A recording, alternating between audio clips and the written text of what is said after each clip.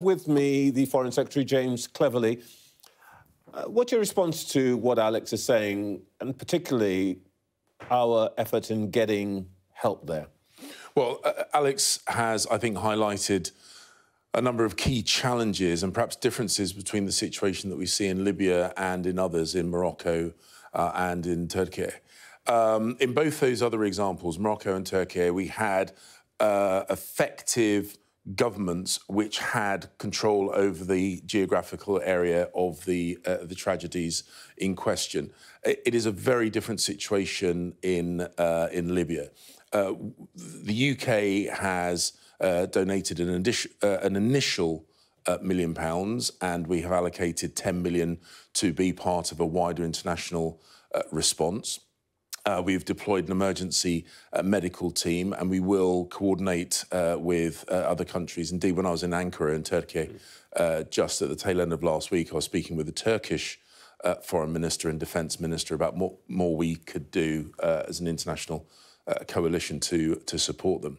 But the governance situation in Libya makes it incredibly difficult, which is why... A divided country, essentially. It is a divided country, and as Alex was saying, in other places, the international effort can move more quickly. The civil war has, in many ways, broken the infrastructure that you would normally wish to deploy in a terrible, terrible situation like this. Alex, just lastly to you, is that a picture that you recognise? From where you're standing, what advice would you have for the Foreign Secretary? I'm not sure I'm the right person to give advice to James Cleverly, but what I would say is that obviously it's a very complicated political situation, and both sides are trying to make capital of this. And certainly the Libyans feel that the British have more of a connection with the West rather than the East. They definitely don't feel that they're getting enough international support. They haven't specifically mentioned Britain, just it's all the international community. And they're worried that the international community is going to end up dealing with the West, which is the United Nations recognised government. Both governments, both authorities have got a very poor reputation amongst Libyans themselves. They're identified as being corrupt, greedy, self-serving, not really for the Libyan people. And they're worried that whatever aid comes in is going to be snatched by corrupt officials. And so they're very keen for some sort of international overarch on how any aid is distributed. The aid is it's a difficult country to get access to. It's a difficult country for journalists to get access to. So I imagine it's difficult for the aid officials. But they need help, and there's got to be some sort of way of getting round all this bureaucracy and tiptoeing through this minefield of politics, because the actual Libyan people are crying out for it. Alex, thank you very much indeed. Stay safe. Foreign Secretary, it's obviously a big situation that's occupying a lot of your time. If you don't mind, I want to just deal with one other issue from that region. It's a year since the murder of Mahsa Amini by the Iranian authorities for apparently not wearing her headscarf in what they thought was the proper way. What are we actually doing to support the women of Iran? Well, we have taken direct action in relation to the individuals and institutions that have been involved in oppressing women in Iran. So we have sanctioned the organisation which is legally persecuting or claiming legal authority to persecute these women. The so-called morality police. The morality police. We have sanctioned those. We have sanctioned elements of the judiciary who have clearly been abusing their authority.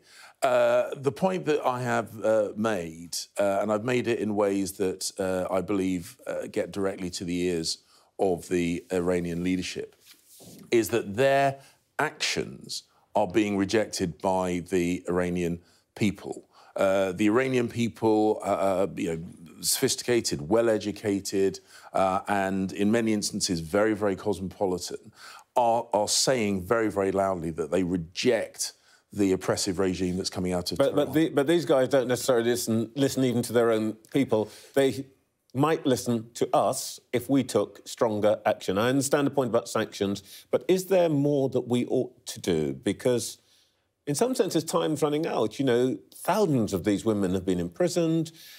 We understand hundreds of people have been killed because of the protests. Are we really making a difference? Well, we have to understand that with a regime like the one in Tehran, we don't have the traditional international diplomatic levers that we might have with other governments. But we make it absolutely clear, both directly to the Iranian leadership and more broadly on the international stage, that we completely reject their oppression of women. That we will continue to take action to highlight that, and also to apply sanctions to, as I say, both the entities and the individuals who are driving this. All right, let's talk about the issue of when to engage and when not to engage, and how you deal with recalcitrant states. You visited China just a couple of weeks ago, and days later we find that a researcher working in Parliament, who is linked in various ways to senior Conservative MPs, was arrested in March, 6 months ago, on suspicion of spying for China. Did you know about that arrest before you visited Beijing? Well, as you know, Trevor, we don't discuss intelligence matters. We do not discuss No, but it's a simple, straightforward. As a parliamentarian, did you know?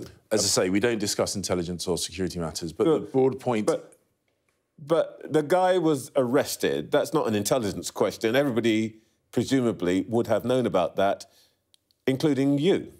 Yeah, as I say, we don't discuss... the UK government, by long-standing convention, doesn't discuss intelligence or security matters. The point being that China is a country with which we have to engage. And one of the things that I think it's important people understand is that... Before you go on, I think viewers would be a bit puzzled that the arrest of somebody by the police, unless you're saying that somehow the intelligence services were involved in that arrest, the arrest of somebody by the police for potential criminal activity is an intelligence matter. I mean, everybody in the Metropolitan Police will know about it. It's not an intelligence matter, is it? Well, what you're asking about... I'm just asking if you knew the guy has been arrested. So the point that I made is that because of the nature of the arrest, the charges on on the suspicions on which he was arrested. Of course, there are understandable questions. People are understandly curious about sorry to press you on it. I'm not asking you to comment on the charges. I'm just simply asking, before you went to Beijing, did you know that this man had been arrested? And as I said, because of the nature of what he was arrested for, I am not going to discuss what we knew when, because that does drift into that area of work that we do not discuss. Oh, either you knew or you didn't. For the point, I'm not discussing it. OK, so you're not going to tell me. All right.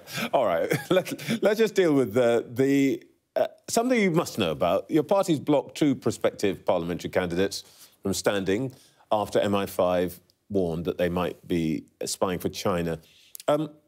Did you know about that before you went to China? Again, Trevor, you keep asking me about intelligence and security issues, and I'm going to keep giving you the same answer. But the point is, the intelligence people would have had to tell people who don't have clearance, and I'm simply asking if you knew. So I'm a government minister, and you keep asking me about intelligence and security matters, which you know you're an experienced politician and an experienced broadcaster, and you know that I can't discuss and I won't discuss those areas. But the point is the fact of the matter is that our engagement with representative of foreign governments, whether that be in the UK or whether I go to their countries, is an important part of what I do and what the British government does. And it's important that we engage for a whole load of areas to avoid miscalculations and errors, to make sure that messages, particularly the most difficult messages, are communicated straight to the heart of those respective governments. And indeed, when I went to China, I absolutely made the point that the UK expects China to abide by its international obligations under things like the Vienna Convention of Diplomatic Relations, that the sanctioning of my parliamentary colleagues was completely unacceptable, as well as their behaviour in Hong Kong, in Xinjiang, and other areas as well. All right, but, well, let me not ask you the same question, but maybe ask it in a slightly different way. Knowing what you do now, do you regret that you made this visit at this time? No, because there is work to do. There is incredibly important work to do. And the advocates are somehow ignoring China, pretending it doesn't exist, not talking to China, not having an embassy in Beijing and not having a Chinese embassy in the UK. Those, and I know that's not your position, but some people have said that we should disengage from China. That is not a credible option. When there is a difficult relationship, and this is a challenging and difficult relationship, it is more important rather than less important that you maintain those face-to-face communications. All right, well, look, I mean, let's follow your strategy. Engage, talk to them. When you talk to them about their spying activities, the range of Confucius Institutes, these organisations that they've set up across the world, some here, the suspicions that some of their students are spying on other Chinese students. What do they say when you say to them, we don't like this? Which presumably you must be saying to them. Well, as I say, we have made it very, very clear. The Prime Minister did when he met the Deputy President most recently. I've had the same conversations with my Chinese counterparts, that we reject any country's interference, including China's, any country's interference in our democracy, that we expect China to abide by the Vienna Convention obligations that they have freely entered into. And those are the conversations we have. We have them directly with the people that hold power in the Chinese system. Just one very quick question on this as a parliamentarian. Alicia Kearns chaired the Foreign Affairs Select Committee. She gave this person parliamentary pass. Would it be wise for her to step back from that role? Look, I think the idea that a government minister passes judgment on the... I'm asking you as a parliamentarian. Yeah, but you've got to remember the relationship. So it is the right authorities look into this is the Speaker and the parliamentary authorities about the issuing of passes. I know Alicia is a highly principled and effective individual, and I think it would be wrong for me as the minister who she scrutinises to start All right, let's talk about what still remains probably one of the biggest things on your plate right now, which is Ukraine. Nobody's going to doubt the government's sincerity in its support for Ukraine, but not a lot of point in sympathy if you're not actually helping. And former Prime Minister Boris Johnson had something to say about this in the last few days. He says, what the hell are we waiting for? There's only one thing they want from us, and that's weaponry. Don't understand why we're dragging our feet. Why are we so slow? Is Boris Johnson right that we are basically just being too slow while Ukrainians are dying? Well, I don't know when he talks about we, who he's talking about. He's talking about us, this country, our government. No, he cannot be talking about the United Kingdom. Because, that's what he says. Because under his tenure, and I always paid tribute to his leadership on this, we supplied those NLAW anti-tank missile systems that were so instrumental in the defence of Kyiv. We supplied training. The UK was the first to commit to supply main battle tanks. And then after we committed to that, this during my time as Foreign Secretary under Rishi Sunak as Prime Minister, we were the first in the world to commit main battle tanks. Other countries in the world then followed our example. We were the first to commit to the training of fast jet pilots. Then other countries followed our example. We were the first to commit to no, let me finish, because you put a very, very serious point up, and I think it's important that people understand. We were the first to commit to those long-range missiles that have been instrumental in helping the Ukrainians in their battle in the south and the southeast of Ukraine. So we have led the world on all these issues. And when I go to the United Nations tonight, I will continue to advocate for the ongoing international support for Ukraine and its self-defence. I understand all of that, but the list you've just given us most of it happened under Boris Johnson. No, not at all. Well, no. Let me answer. Let me finish my question. Main battle tanks. Let me finish my question, if I may. Air combat training under Rishi Sunak. Let me finish. Long-range missiles under Rishi Sunak. Let me finish my question. Go on. Boris Johnson, acknowledged by the Ukrainians as the first and the most enthusiastic supporter, that's why Zelensky came here first, surely he should know about the issue of pace, since he was the fastest of Western leaders to respond. And he now says that the momentum that he set is essentially being run into the ground by you guys. I mean, honestly, you've got to take this seriously. So, of course, I take his comments seriously, but I've just given you evidence, the fact that he's wrong on this issue, because we continue to take the lead on the battle-winning equipments that the Ukrainians have specifically asked for. Fast air, combat jet aircraft. Sorry, fast air is in-house terminology. That's something different. Combat jet aircraft. And the training of those pilots, the training of Ukrainian Marines, the provision of main battle tanks, the provision of depth fires. If you ask the Ukrainians, and I speak unsurprisingly to the Ukrainians very regularly on this, they remain incredibly grateful, not just our donations, but our leadership on this issue. OK, I'm stopping you because there are a couple of other things I need to talk to you about.